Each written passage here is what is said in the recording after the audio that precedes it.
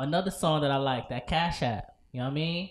So I mean, a lot of that's the game right now. You feel me? Can I get Cash App? You know what I mean? So Cash App. what made you come up with that song? What made me come up with that song? First, I heard the beat, and it was Twinkie the Beat Man. You know, shout out to Twinkie.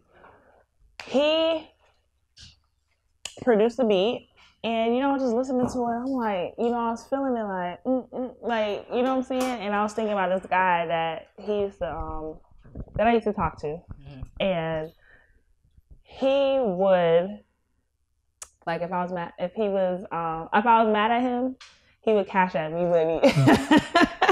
And be like, stop playing, talk to me. So then I'm like, and then I'll always get over it when he cashed at me. But that's really where inspiration came from. Like, it was cute, you know what I'm saying? But yeah, Cash App. You don't got no cash? Cash App. So hold on. So this nigga would get mad at you. No. I get mad at him. Right. And his response was... Like, I'll block his number, and he'll write me on Instagram, like, I'm a Cash App you, you'll block me, because he know I love money. So then I'm like, okay, I'm going to unblock you. No, but he used to be like, oh, I'm going to come give you the money. I'm like, no, Cash App me first. I don't care. Like, Cash App, I don't believe you. Because he know, if he come see me, no, Cash App me first. Then. Right. Okay. So, yeah, I used to be getting a lot of Cash App, so I just put my experiences in the song.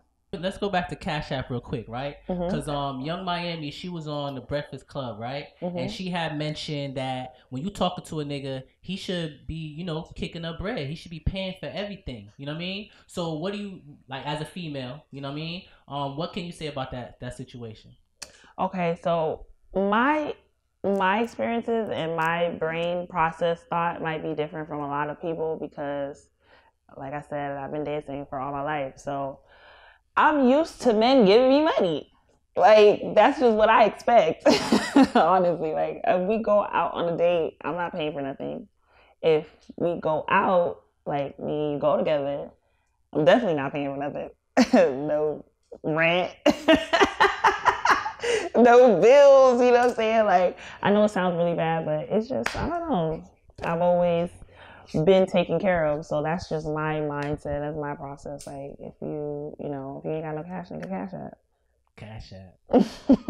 That's a new shit. But no, I think as a man, like, altogether, back in the days, it was always like the man is a provider. You know what I'm saying? He take care of the family. Usually before, women didn't work. It was like, okay, you stay at home, your man go take care of everything. So I feel like, you know, like, just because the time changed, yeah, we got our own power, we got our own this, we got our own that. But at the same time, if you're a man and you want that respect, you want that, you know what I'm saying? You want to claim, like, I'm the household.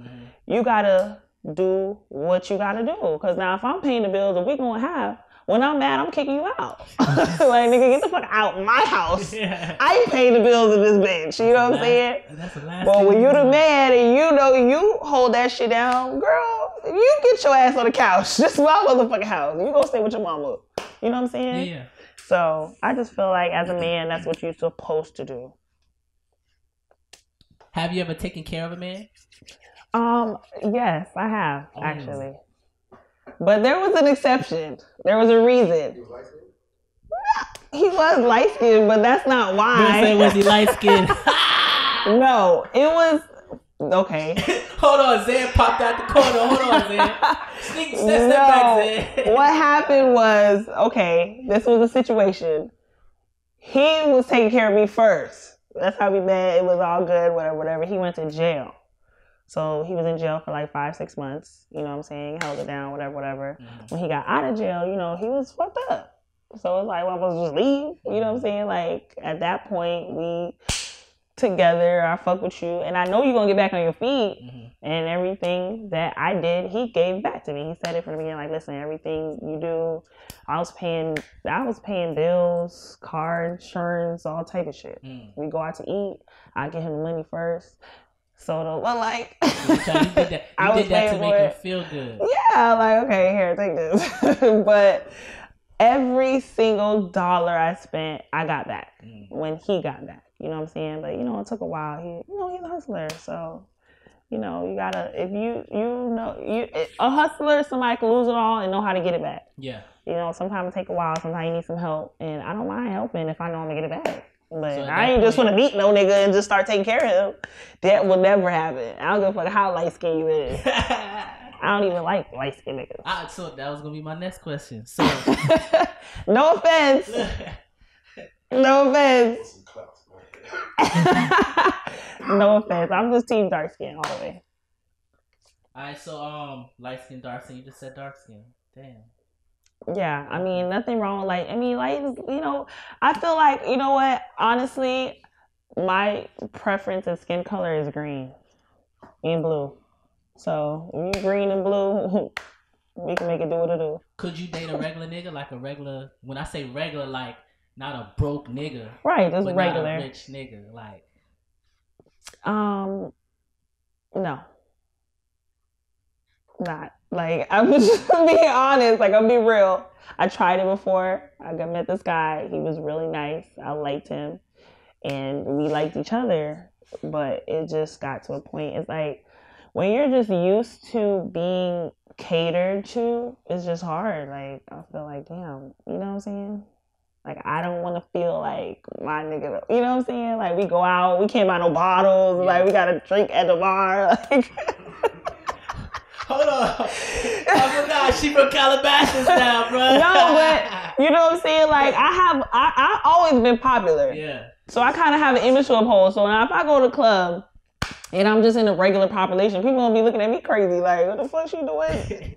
Right there. You know what I'm saying? We can't pop bottles. Right. Like, we can't be no, like, when I go to the club, I want VIP. I want to sit in the couch. I got on red bottoms. My feet gonna be burned if I stand up all night. Okay? I need to know. I walk in, I'm sitting cool, you know what I'm saying? Rose, like, come in, like, you know what I'm saying? And that's just, I know it I feel like regular guys should date regular girls.